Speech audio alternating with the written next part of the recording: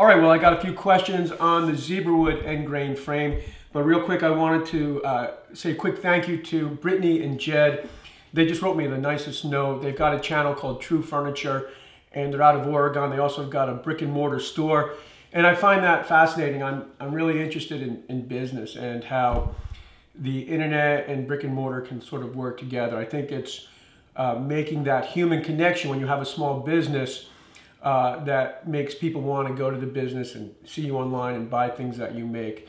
And I think they're doing a good job of it. So check them out. I've got a link to their channel in the description. So the first question is from Ida Willis. And he asked me, why do I always slow down at the end of my cuts? And I think he's talking about the miter saw.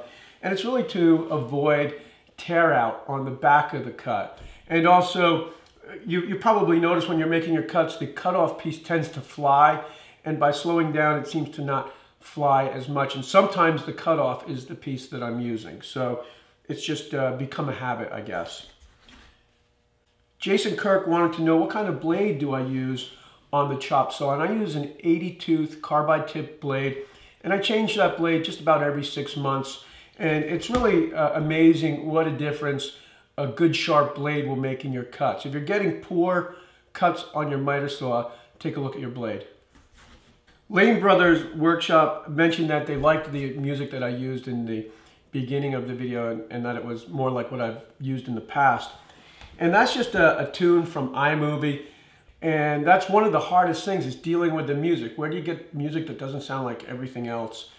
And sometimes I'll get music from YouTube's creative library. Sometimes I'll get it from iMovie. I was hoping to make my own music, but I just don't have the time to really figure out GarageBand. I am going to maybe do a project with my son's friend who's a musician where I make him a cajon and he makes me original music. So that's something that's in the works. And the idea is that he would make a bunch of tunes and they would all be sort of similar. So when you heard the tune, you would think of the show. That's sort of the idea, that every time you hear it, you think, okay, that's what the show's following. So that's something I'm working on. Hopefully that will happen sooner versus later, because there's so many videos out there and they all have the same music because everybody's just pulling tunes from iMovie and a lot of people are pulling tunes from YouTube's creative library. So anyway, I just thought I'd talk about that a little bit. David Carlson, were the brad nails really needed in the walnut strips on the outside of the frame? Yeah, I think they were. It made it a lot easier. I guess I could have glued them and maybe taped them together, but you really don't see the brad nails on the sides of the frame, and I did fill the nail holes. And that brings me to another question by Gary Moore, and he asked, what did I use to cover the nail holes? And in this case, I used sawdust and 5-minute epoxy. And I used the sawdust that I was sanding the frame. I generally will sand the frame on a piece of cardboard, and I'll use a credit card or something to scrape up the sawdust, and then I'll put it into the 5-minute epoxy. And that works really good, especially on walnut. There's no stain on this frame, and the sawdust and epoxy mixture has a very similar tone. So I'll get a nice close-up of this. And it's really difficult to see. And again, you're looking at the side of the frame, which you don't really look at that often, at least up close, unless you're somebody who makes things like I am, where you kind of go in and inspect how things were put together. But they're very hard to see. So I often use sawdust and epoxy, and I think that works as a good wood fill. Here's one from Harold O'Brien, and he asked, why did I use contact cement for attaching the Zebrawood to the plywood rather than wood glue? And really, it was just a lot faster. The one thing you want to keep in mind when you're using contact cement, especially on something like end grain where it's going to absorb a lot of it, it's good to use 2 coats of the contact cement, and that's what I did. Also, you probably have heard that wood glue doesn't have a great strength when it comes to end grain, and so I felt that the just veneering it with the contact cement was a good solution.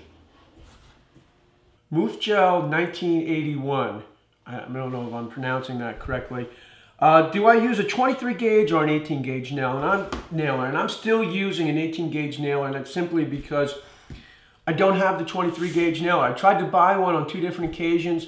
One just last week, and they didn't have it in the home store. I think I'm going to have to go to my lumber yard and get one, because every time I go there, I'm all excited to get a new nailer. They don't have one in stock, so I'll probably go over to my lumber yard. It's a little bit out of the way, but it'll be worth it. Especially with all the frames that I make, a 23 gauge nailer I think will come in really handy.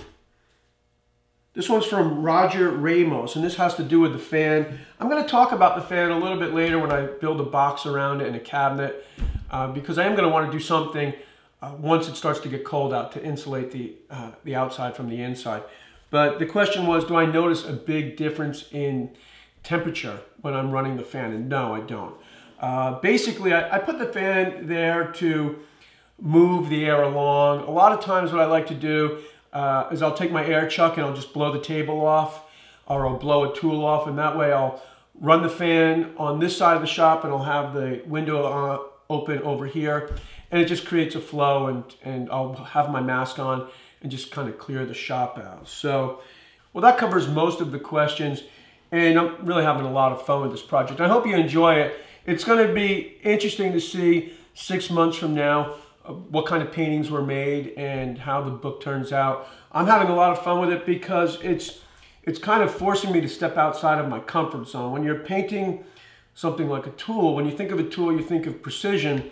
You can't paint it very loosely, which is something that I tend to do often. So it's forcing me to tighten up and change my style a little bit, and I'm enjoying it, and I think that the paintings will tell an interesting story when the whole book is done. So I hope that you'll continue to tune in and check those out. Don't forget to check out the auction. This painting is still up at auction, and I've got 2 over here that they're not quite done yet, but I want to show you what they look like, because you kind of get an idea of where this is going. So thanks for tuning in. I'll see you soon.